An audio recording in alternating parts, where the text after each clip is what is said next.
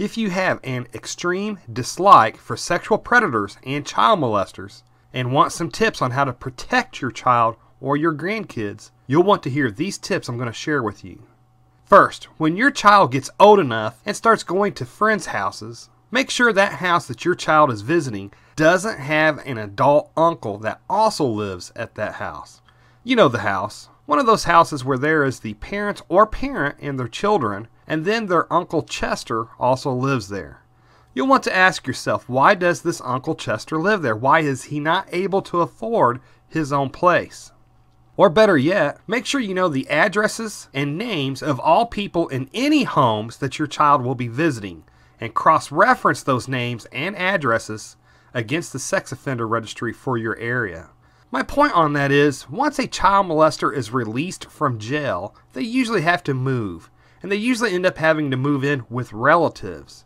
It may be because their old place was too close to a playground or to a school, or maybe they lost their original place because they couldn't pay rent while they were in jail. And here's a common trick that serial child molesters will often use. The molester will befriend a family that has 2 or 3 kids, usually a single mother who is struggling to raise all 3 kids and also work. Obviously, this man won't tell the family up front that he's a molester, but what he's going to do is he'll start off with helping to pick up the kids from school, and then driving them back and forth to basketball practice or volleyball practice, etc. And then once the family gets comfortable enough with him, then he'll start taking 1 kid at a time to someplace where it's just the 2 of them. For instance, he may take little Susie to a park to work on learning how to ride a bicycle. Or he may take little Johnny to the woods for a hike. Or he may take little Timmy to a park to play catch. But while he's doing this, he's finding out which kids are assertive and which kid is more likely to do whatever he tells them. And then once he finds out which kid is more likely to do whatever he tells them to do, that will be the child that he molests. And all the while, he'll continue to have alone time with the other 2 kids, but he will not lay a finger on them. He'll be nothing but a stand-up guy with the other 2 children and will be the big brother that they didn't have. And the reason why the molester does this is so that if the one kid eventually comes forward and tells about the molestation, then the molester will obviously deny it and say the kid seems to like attention and that he thinks the kid is making the accusations because that kid is wanting the attention that he craves. And then the molester will go on to say what a great guy that he is and how he's just trying to help this family out. And that he is alone with all of the children all of the time. And that the cops can talk to the other 2 kids to confirm that he's been alone with them many times and has never touched them. And of course the cops will then go to the other 2 children, and those kids will confirm that this guy has never touched them and has had plenty of opportunity to do so. And those other 2 children may very well believe that guy over their own sibling because he has never touched them while they were alone. Now I know that these aren't the only 2 ways to help keep your kids or your grandkids from being molested. But these are just 2 samples of how many kids do get molested. 2 things that many parents don't think about while trying to protect their kids from predators.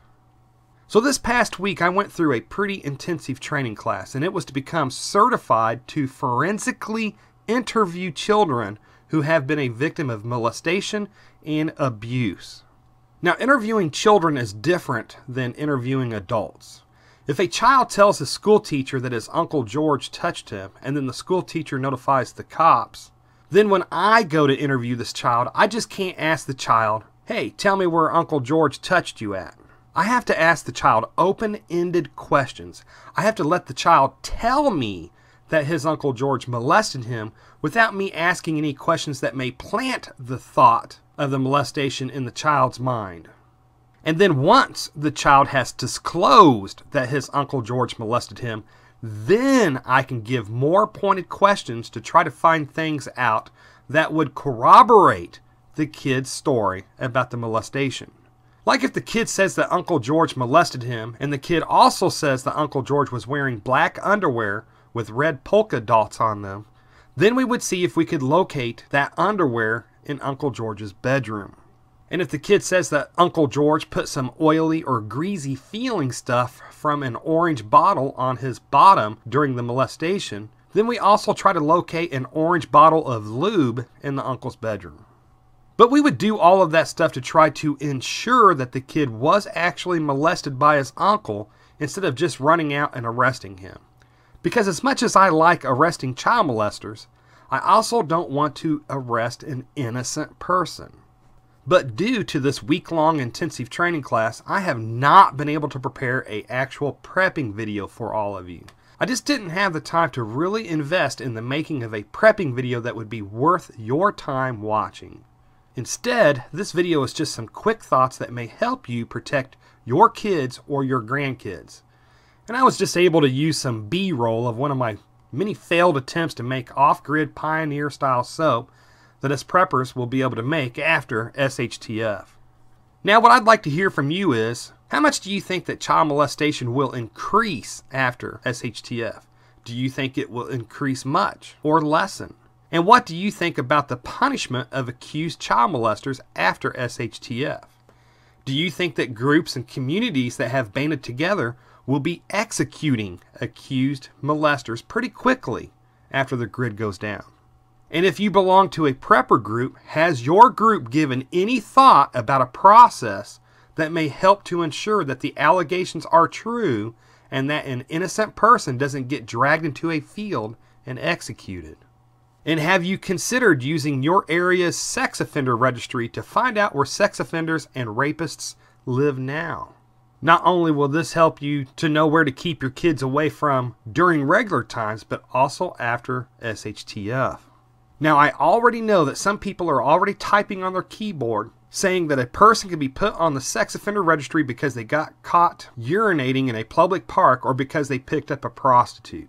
And I have to warn you about believing that, because this I do know, at least in my state, a person is only going to be put on the sex offender registry once they've been convicted of actual rape or child molestation. Basically, they're not going to be put on that registry because they were hiking and had to go urinate and then got caught with their pants undone by a park ranger. And I also know through experience with investigations that there's not a whole lot of rape or molestation cases that actually reach conviction when there's only an accusation and no proof to go along with it. I know that a lot of prosecutors or district attorneys are afraid to charge a suspected rapist or a suspected molester without some kind of corroborating evidence to back up that accusation. Like the example that I used earlier, if little Johnny said that his uncle put some weird oily feeling stuff from an orange bottle on his bottom prior to the molestation, then the prosecutor's office will be a lot more comfortable with filing the molest charges if an actual orange bottle of lube is found in the uncle's bedroom.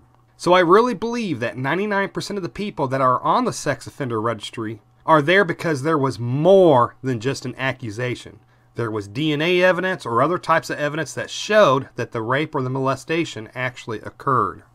Now, I'm not saying that every single person on a registry is guilty of the sex crime that they were accused of. There's always exceptions to every rule out there. But I do think that the vast majority of them on the sex offender registries are there rightfully so. And I think your local sex offender registry could be a good resource for you to be able to plan just another type of caution to be used for when the grid goes down and the rule of law either disappears or drops significantly. So anyways, I should have a new video dealing with prepping next week. And until then, hey, thank you very much for watching, and I pray that you have a good night.